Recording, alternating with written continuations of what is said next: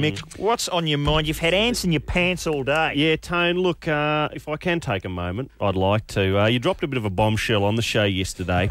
You announced that you got married over summer. Yeah. And I just felt I should offer my congratulations and wish both you and your lovely wife all the best in the future. Well done, mate, and all the best to you. I hope it works out. You feeling good about it? Yeah, thanks, Mickey. Yeah, you feeling good? Oh, yeah, sure. Yeah, you are? What about Yoko? Oh, look. How's she?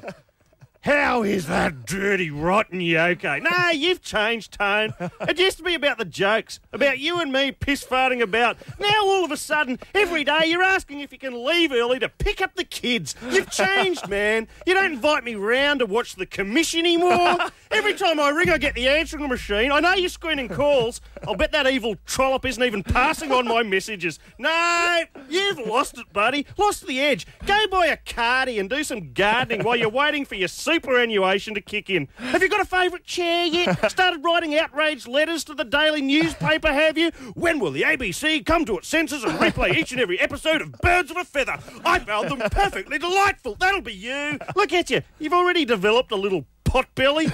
I don't know what you think you're doing with that pipe, and I'm sorry, Tone, but you've already turned into a bit of an old grump. No, don't argue, you have. The other day, sitting on your couch, I lift both legs in the air, lit my own fart, through my jeans, and you didn't even snicker.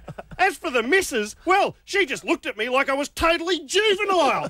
What gives? Back in the good old days before Lady Macbeth rocked up, they would have given you an asthma attack. What does she see in you anyway? What's she up to? What's her game? I bet she's one of those poison ivy types. Probably butters your muffins every morning with aviation fuel.